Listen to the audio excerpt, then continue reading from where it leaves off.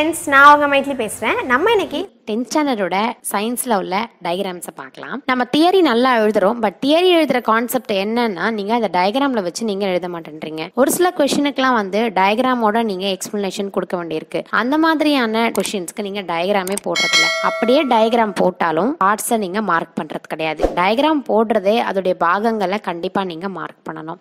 நான் உங்களுக்கு ஒவ்வொரு சாப்டரா கொடுத்துட்டு வரேன். பிசிக்ஸ், கெமிஸ்ட்ரி, பயாலஜி அப்படின்னு சொல்லிட்டு உங்களுக்கு லைனா இருக்கு. இதுல உள்ள ஒவ்வொரு டயகிராமையும் நீங்க பாருங்க. நம்ம இது எப்படி போடுறது அப்படின்னு சொல்லி மார்க் பண்ணி வச்சுக்கோங்க.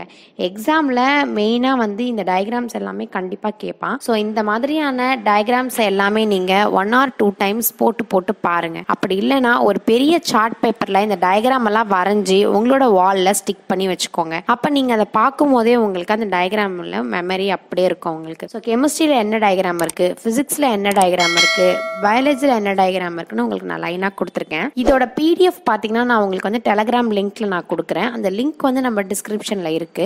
அந்த லிங்கை கிளிக் பண்ணீங்கன்னா டைரக்டா நீங்க டெலகிராம்ல போயிடுவீங்க. டெலகிராம்ல நிறைய யூஸ்ஃபுல்லான இன்ஃபர்மேஷன்ஸ் நான் உங்களுக்கு கொடுத்துட்டு இருக்கேன். அது மட்டும் இல்லாம இதோட பிடிஎஃப் நான் உங்களுக்கு கொடுக்குறேன். நீங்க அதுல ஜாயின் பண்ணி பிடிஎஃப் நீங்க கண்டிப்பா எடுத்துக்கலாம். இந்த டயகிராம் நான் உங்களுக்கு மெயினா கொடுக்கறதுக்கான பர்பஸ் என்ன அப்படின்னு சொல்லணும்னா, சென்டம் எடுக்கிற ஸ்டூடெண்ட்ஸ் கண்டிப்பா இந்த டயகிராமால நீங்க மார்க் உங்களுக்கு கம்மியாகுது. அது இனி கண்டிப்பா கம்மியாகிறதுக்கான வாய்ப்பே கிடையாது.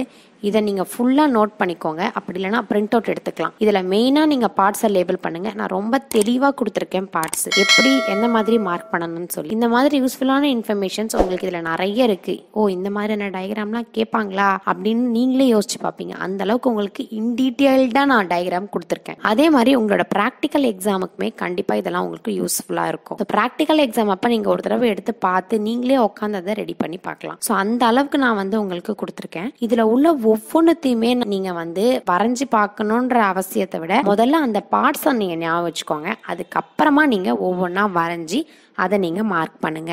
எந்த ஒரு கொஸ்டினை எழுதினாலுமே அதுக்கான டயகிராமை நீங்க வரைஞ்சி அதுக்கான பார்ட்ஸை நீங்க லேபிள் பண்ணணும். இப்போ உங்களுக்கு 3 பார்ட்ஸ் தான் தெரியுது, 4வது பார்ட்ஸ் தெரியல மார்க் பண்றதுக்குன்னா தெரிஞ்ச 3 பாகங்களை மட்டும் மார்க் பண்ணுங்க. தெரியாததை பத்தி நீங்க கவலைப்பட வேண்டாம். தெரியாத மாதிரி அதை நீங்க வேற ஏதோ ஒரு பார்ட்ஸ் எழுதி வச்சு உங்களோட டயகிராம் ஃபுல்லாவும் தப்பு போட வேண்டாம். பென்சிலை வந்து 2 விதமா நீங்க யூஸ் பண்ணலாம். டயகிராம் யூஸ் பண்ணும்போது எப்படி அப்படின்னு கேட்டீங்கன்னா, ஃபர்ஸ்ட் நல்லா ஷார்ப் பண்ணிக்கோங்க.